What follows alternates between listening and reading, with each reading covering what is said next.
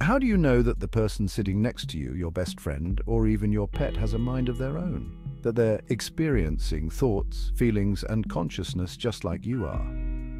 Welcome to one of the most intriguing and puzzling questions in philosophy, though. The problem of other minds asks a deceptively simple question. How can we be sure that other people, or any beings at all, have minds like ours? After all, we can only directly experience our own thoughts and feelings. Everyone else's inner world is hidden, leaving us to wonder, how do we know they have one at all? This question isn't just abstract, it touches on how we connect with others, trust our relationships, and even how we interact with technology and AI. Our experiences are deeply personal. When you feel pain, taste your favorite food, or hear music, these sensations are uniquely yours. But you can't directly access someone else's experiences. You can only infer what they might be feeling based on their actions and words. This gap between what we experience and what others might experience is at the heart of the problem of other minds. We assume others feel pain when they react like we would, but can we ever truly know? Philosophers have tackled this problem in various ways. One approach is it suggests that because others behave like you do in similar situations, it's reasonable to assume they have similar mental experiences. But here's the catch. It's just an assumption. We can't prove it. Some take a more skeptical view, questioning whether we can know for sure that others have minds at all. This line of thinking can lead to the belief that only your own mind is certain to exist.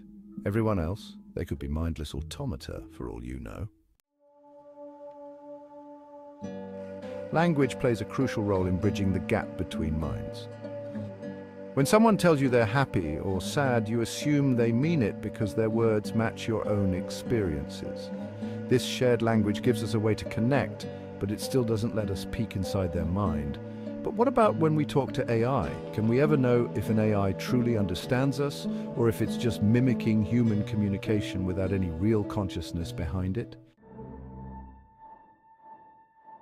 In our modern world, the problem of other minds takes on new dimensions.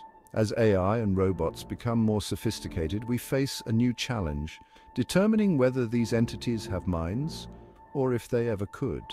At what point, if ever, would we consider them conscious beings like ourselves? The line between human and machine is blurring, and the problem of other minds is more relevant than ever. Philosophers like Wittgenstein suggest that understanding other minds isn't just about guessing.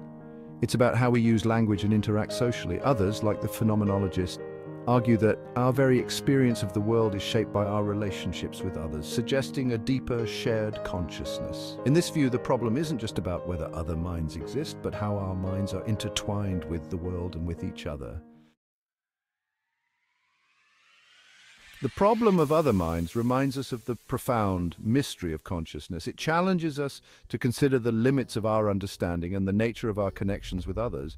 Whether we're dealing with humans, animals, or AI, the question remains, how do we truly know we're not alone in our experiences?